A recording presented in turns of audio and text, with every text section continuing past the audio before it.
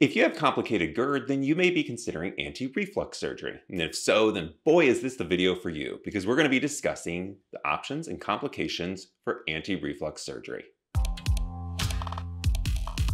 GERD can often be controlled with medications, but when ongoing inflammation persists and causes problems like ulcers, strictures, and Barrett's esophagus, then anti-reflux surgery is an option to consider.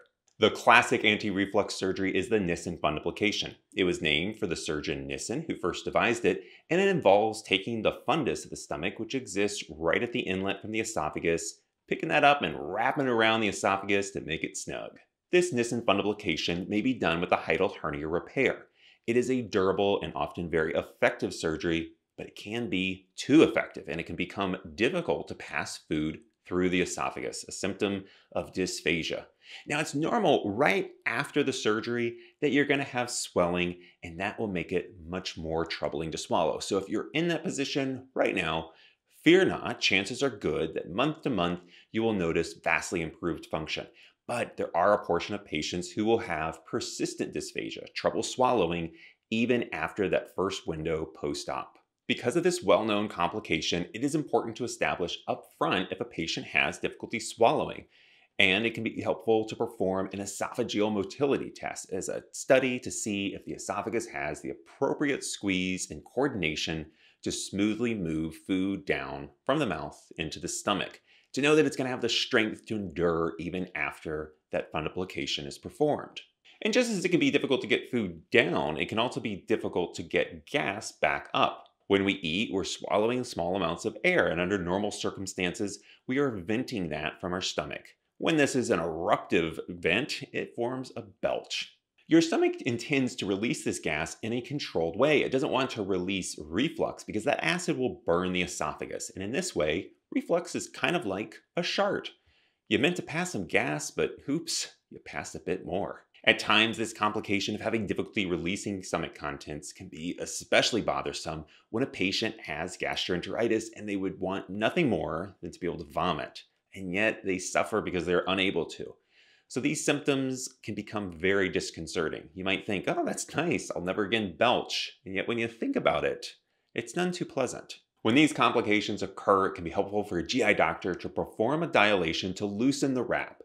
To plan for that, a barium swallow can be performed, in which a patient swallows both a barium liquid and a tablet, and by visualizing how those pass through the esophagus, we can plan this procedure. Given these concerns of bloating and difficulty swallowing, it becomes a big decision to perform an anti-reflux surgery. And wouldn't it be great if there was some Goldilocks surgery that'd make a wrap that's not too tight, not too loose? Well, there are some options, with a plethora of various surgeons who took it upon themselves to make variations of the original Nissen, and they have aptly named these procedures after themselves. Most of these modified surgeries have about a 3/4 wrap around the esophagus rather than doing the complete wrap of the fundus around the esophagus that is typical of the Nissen fundoplication. Giving up that little bit makes it so that there's not as much trouble with difficulty swallowing or with gas bloat. And so patients may prefer these, but it may not be as effective at controlling reflux. And if the wrap is too loose, it can cause a slip and almost like a hiatal hernia. So that has its own downsides. Operating around the stomach always carries the risk that we're going to injure the vagal nerve, and that can stun the stomach, which can become a permanent paralysis and a condition called gastroparesis, in which it does not empty as quickly as normal, leaving you constantly feeling full.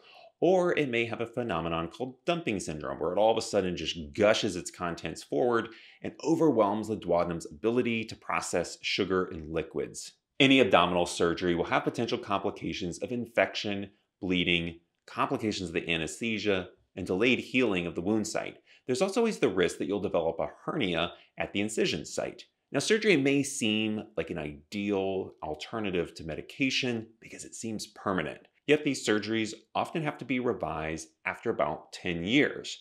And those revision surgeries can be much more difficult because of the scar that's already formed in the area. I hope this video helps you to understand some of the considerations that have to be made before proceeding with anti-reflux surgery.